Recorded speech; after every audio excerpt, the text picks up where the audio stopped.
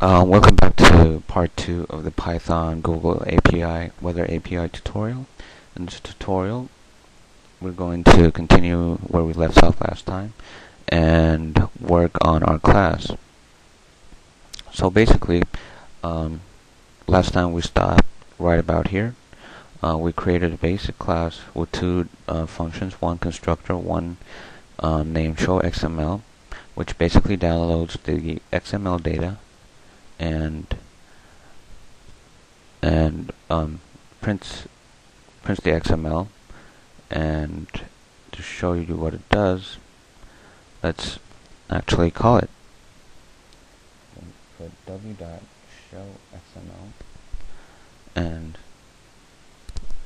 let's run it, and you can see that all it does is just dump the XML data, raw XML data. Now what we're going to do today is actually start picking out some data from this XML and parse it. And in order to parse it, we're going to use a built-in module from Python, and it's called xml.dom.minidom. And this I'm going to say DOM. So basically what we just did is we imported a module named xml.dom.minidom, and we gave it an alias of xdom just to make it easier for us to write it. So now we're going to create a function. We're going to create a function that will start getting data for us, start parsing it actually.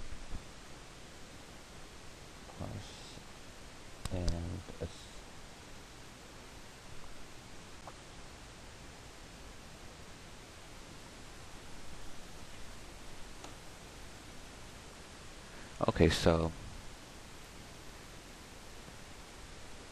now we're going to start using the xdom module, the minidom module, and we're going to say xdom.parse parse string, and we're going to put in our raw XML data, which should be self.wdata.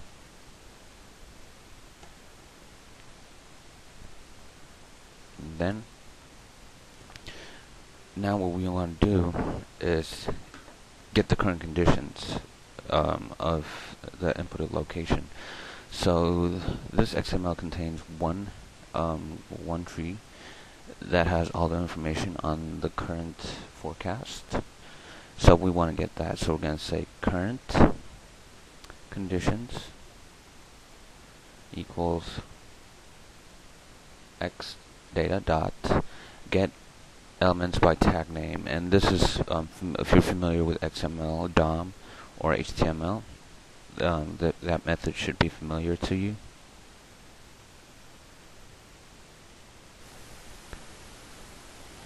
So we're going to select, we're going to say get elements by tag name, and we're going to select the current conditions tag, which contains all the data that we want.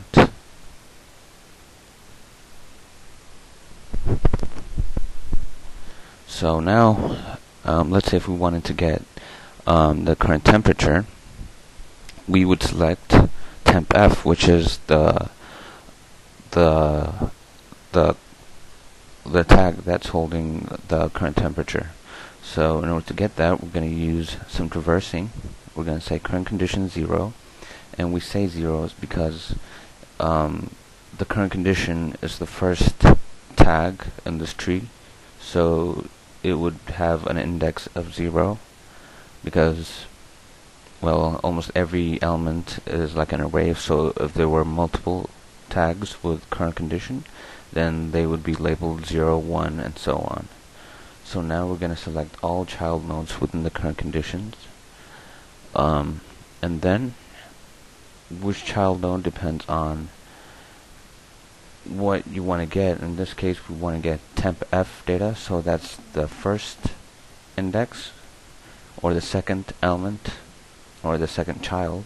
But since the array starts from 0, that node will be 1 right there.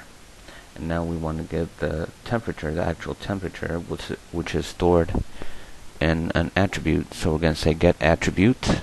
I know you can't see it on the screen, sorry.